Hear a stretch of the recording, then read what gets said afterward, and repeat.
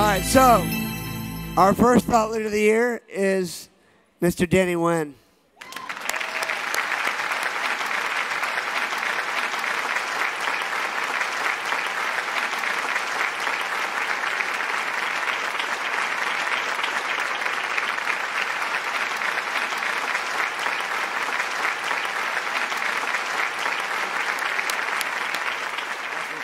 Welcome back to the 2015 Golden Gala Awards. I'm Christina Wolfgram, and I'm standing here with Danny Nguyen, who just won one of our top speech maker awards.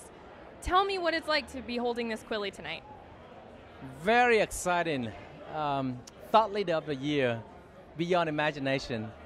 I'd like to thank the audience for voting for me. That's fantastic. What was going through your mind as you accepted the award? Well, I'm so grateful that the audience resonated with my message about freedom, opportunity, and courage. Great. Can you share a little nugget from your speech? Oh, certainly. I came to this country as a political refugee from Vietnam, and after 30-something years later, I have enjoyed the fruit of freedom, become the person that I am today, and get all the things that I have gotten because of freedom and courage.